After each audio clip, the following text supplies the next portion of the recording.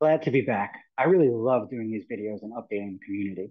Excited to announce that we moved into beta and are giving the app to waitlisters in the order they signed up. We'll be doing that in a measured and deliberate way, ensuring security and stability while we do it. As far as we know, we're once again the only app in the world that has iMessage for Android with only needing your Android phone. We've made some important security improvements to the app, all of which have been publicly announced in a press release and blog post. The feedback has been great. We know there were plenty of bloggers who wanted to poke holes in our security update, and we didn't see any. What's also new is a massive increase in speed, almost as fast as the native iMessage app. Speaking of those bloggers, some have written posts telling us to give up. Well, we're not going to give up. We're not giving up for our team, for our investors, partners who have been incredibly supportive over the last 2 years. And most importantly, we're not giving up for the 171,000 plus on our waitlist and millions of other Android users who want to communicate via iMessage because they're getting ostracized from social groups.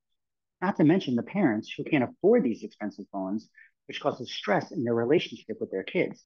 It's been about 2 years since we've been in business, and moving into beta and now getting users off the wait list in that short period of time with the ups and downs in this specific space has been an incredible achievement for our team. The landscape for messaging aggregation has proven to be valuable and needed. In providing iMessage access to Android users, we know Sunbird will eventually lead the pack and will continue to work hard for everyone around us. Until we get there, we have a lot of work to do. More updates soon. Thank you.